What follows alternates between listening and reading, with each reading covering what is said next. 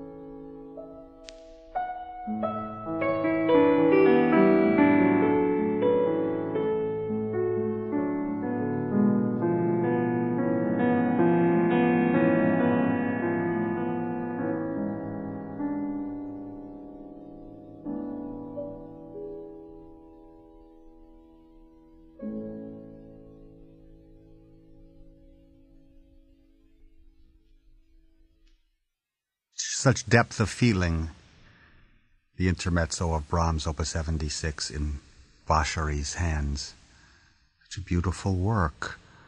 Brahms wrote in his later years only small pieces for the piano. His early years held the sonatas Opus 1, 2, the gigantic one in F minor, Opus 5. And then he went in Opus 10 to the ballades, and of course his incredible sets of variations, his two great piano concertos.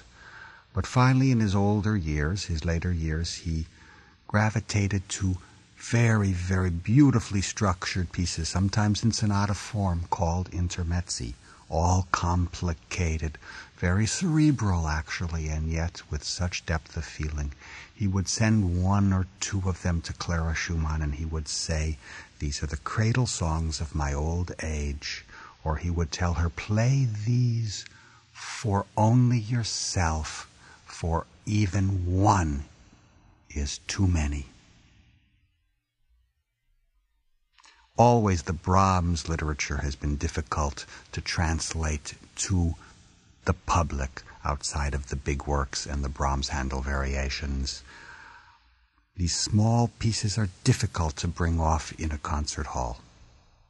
Such playing as Vásáry's is absolutely so soul-searching. Let's hear him now in a different Brahms, the Brahms heaven-storming, and yet so totally structured. It is a major sonata movement that he calls Rhapsody. It's in G minor, and it's famous. Vásáry the pianist.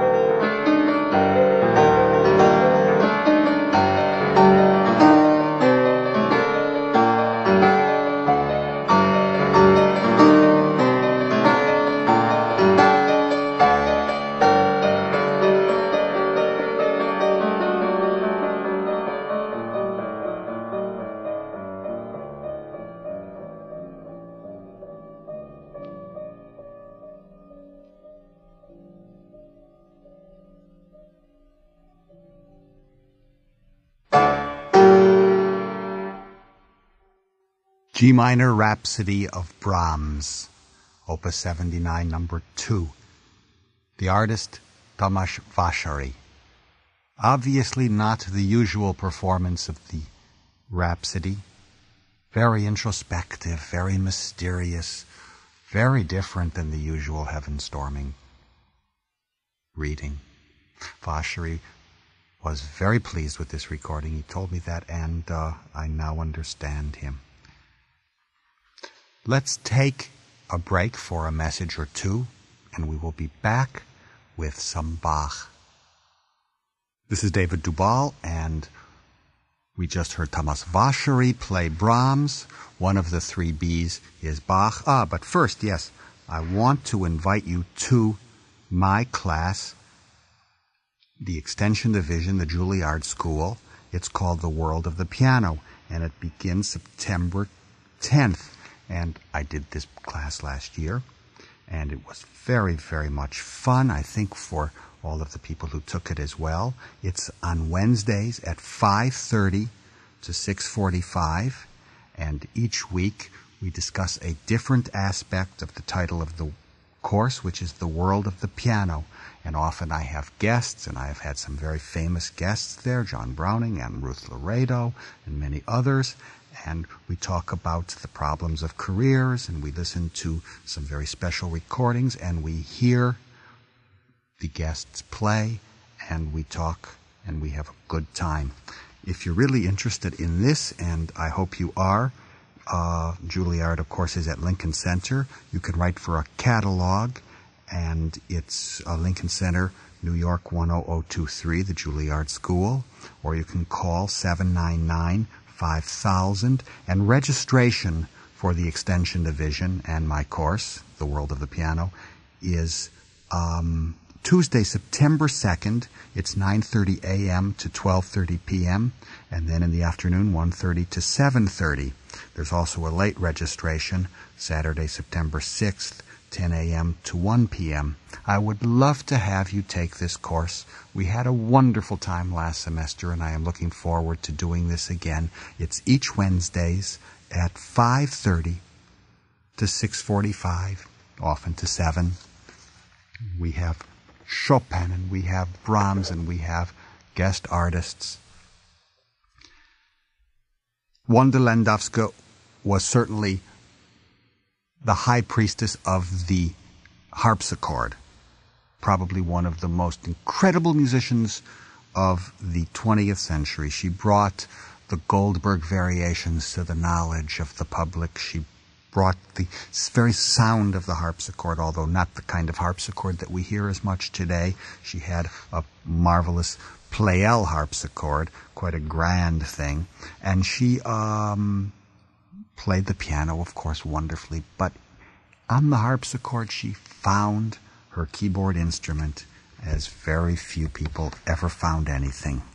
We're going to hear, and it's a fairly new mastering of her old recording of the second partita, as well as 2-part inventions in the Fantasia in C minor, which we will now hear her play. She says the autograph, 1738, of this Fantasia is in Dresden. It would be important for every interpreter to know it because it reveals the method of executing certain ornaments which Bach, instead of indicating them by signs, wrote out in notes. This case is rare in Bach's work and an eloquent lesson. The Fantasy can be played on the modern piano, but the passages for crossed hands obviously call for the 2 keyboards of the harpsichord. The character of this Fantasia is stormy. The 2 voices run, sometimes in contrary motion, sometimes together, sometimes they clash and interweave. Magnificent effects intended for the 2 keyboards. Let's hear this recording produced back in 1959 by John Pfeiffer and remastered recently on RCA. The artist, the legendary Wanda Landowska.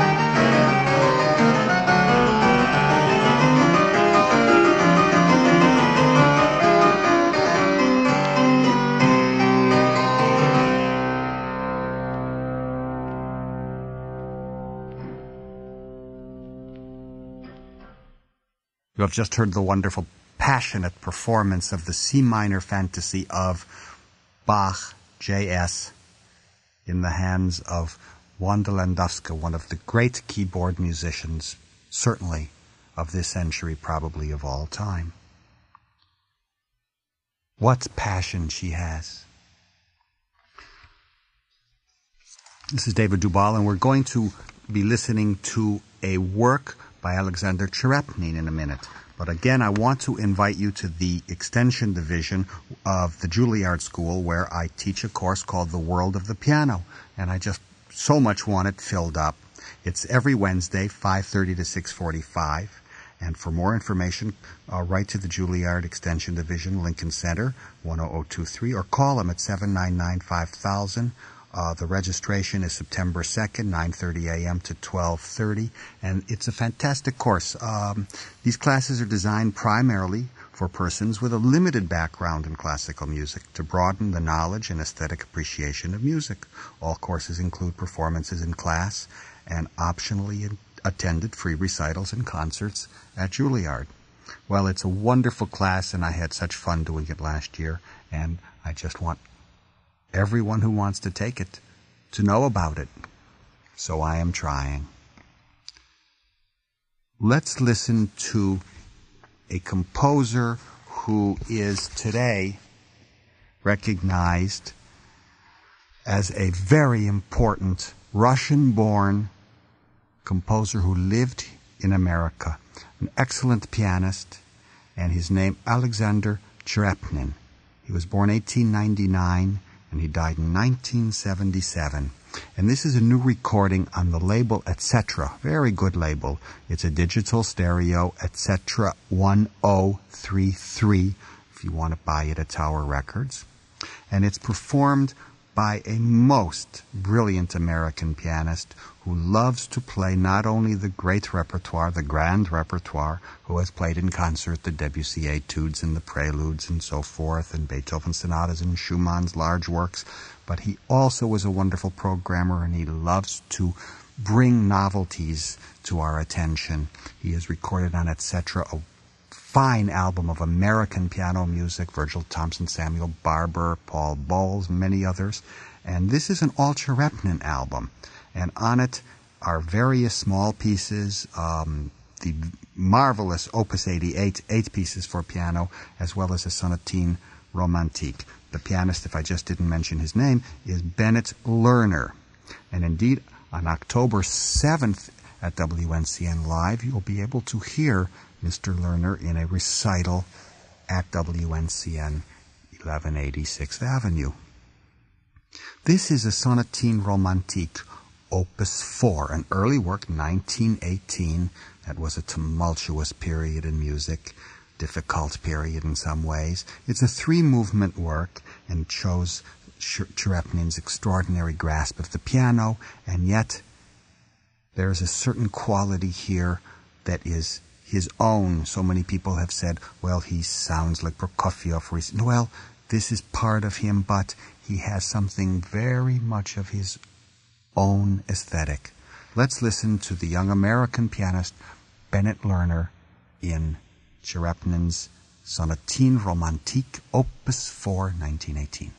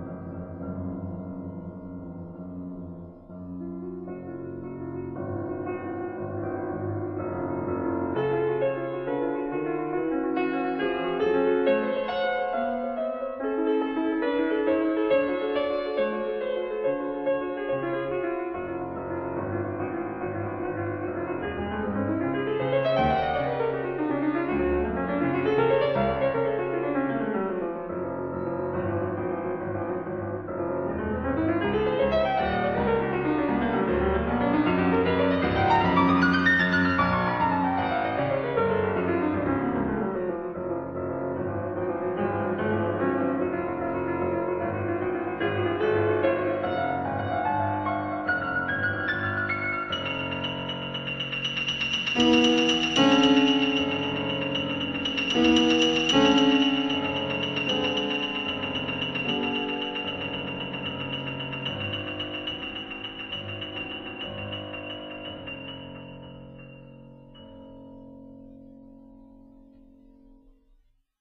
have just heard the Opus 4 by Alexander Tcherepnin, 1899-1977, the Sonatine romantique, composed in 1918, later revised. And you heard a wonderful performance on an etc. recording 1033 by the American pianist Bennett Lerner. Mr. Lerner is called by Claudio Arrau, who he studied with, a wonderful pianist, among the best of his generation. I remember last November hearing a wonderful performance of the Copland Piano Concerto conducted by Mehta at Avery Fisher Hall as a celebration for Copland's 85th birthday. Lerner has also recorded a all-American album, which includes music by Barber and Bernstein and Bowles. Those are the three B's of American music. Copland, Philip Ramey's fantastic fantasy, and Virgil Thomson pieces. This whole album is like a survey of the whole career of Tcherepnin pianistically, more or less going from 1918 through 1955. Well, it's a composer that we really should know more of. He is neglected, and I'm so glad that this etc. recording is now out. That was actually a WNCN premiere.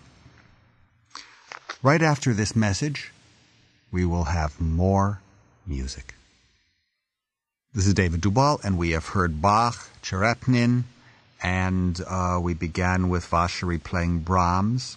I again want to invite you to attend my classes each Wednesday, 5:30 to 6:45. It's part of the Extension Division of the Juilliard School. Call them at 799-5000 for information. I really would love this class to be packed with people.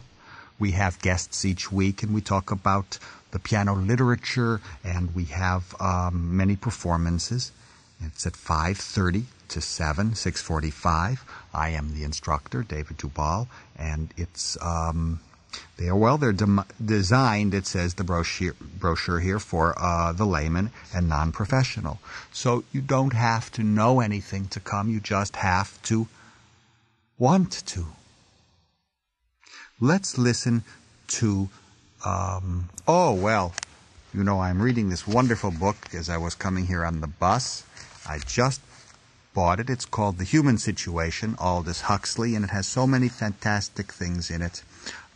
Many essays, lectures that he gave in 1959 at the University of California in Santa Barbara. And I was reading this. But in fact there are only two species of creatures which make war. One is the harvester ant, and the other is the human being. These two creatures have in common the institution of property. The harvester ants from one nest collect large quantities of foodstuffs. The members of a neighboring nest come in genuine armies and fight for the possession of these foodstuffs.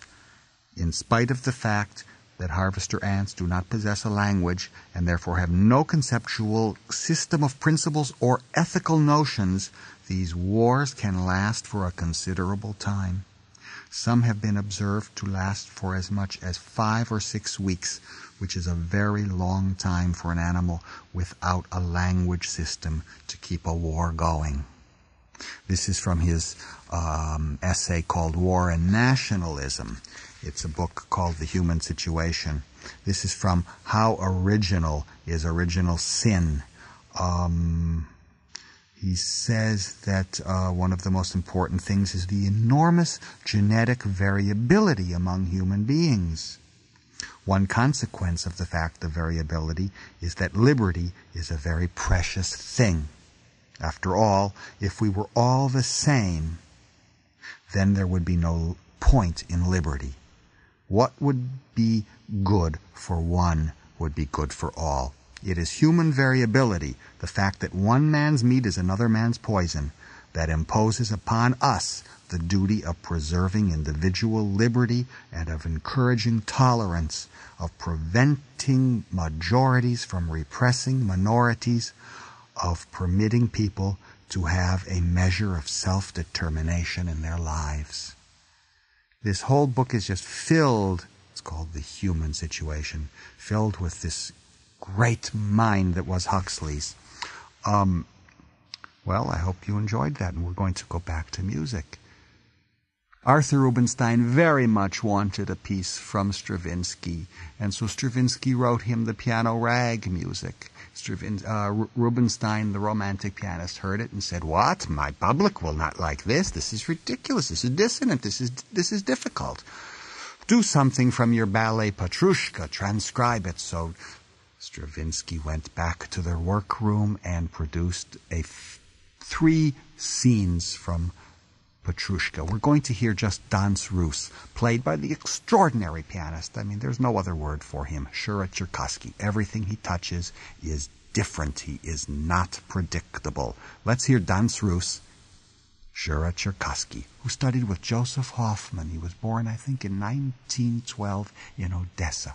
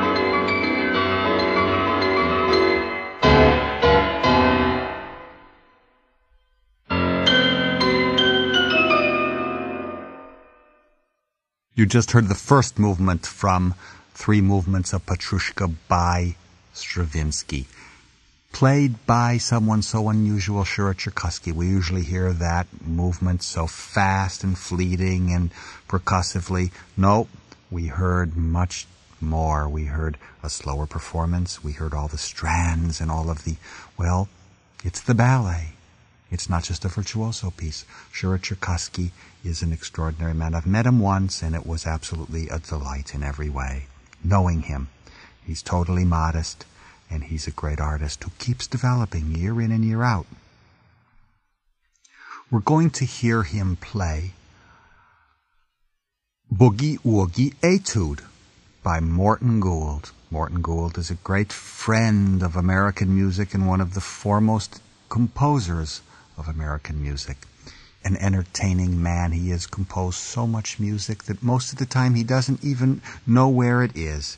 Oh, I said, do you have a copy of your Sonatine? I love the piece. Oh, do I wonder. Well, months later he sends me a copy. He actually found it. He looked for it, and he doesn't even remember usually what he does, because he's a man that really lives in the moment. Morton Gould is now president of ASCAP, and I guess he's had every distinction possible. Shura Cherkassky has long played this Boogie Woogie Etude. It's a lot of fun. Let's hear this great pianist who lives in London play Boogie Woogie Etude by Morton Gould.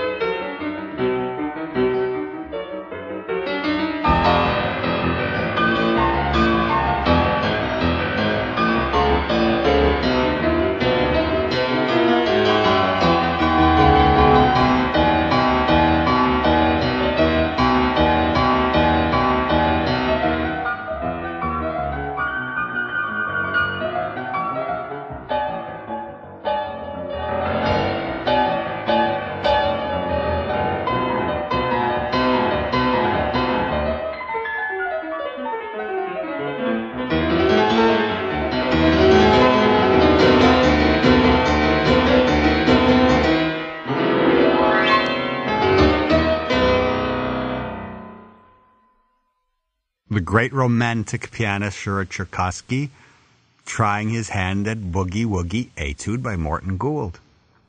A piece that must be very much fun to play, certainly fun to listen to. I've had a good time playing these recordings tonight, and we have heard Shura Cherkassky, we have heard Bennett, Lerner, we have heard Vásáry, and the immortal Landowska. Join me next time. This is David Dubal. Thank you for listening.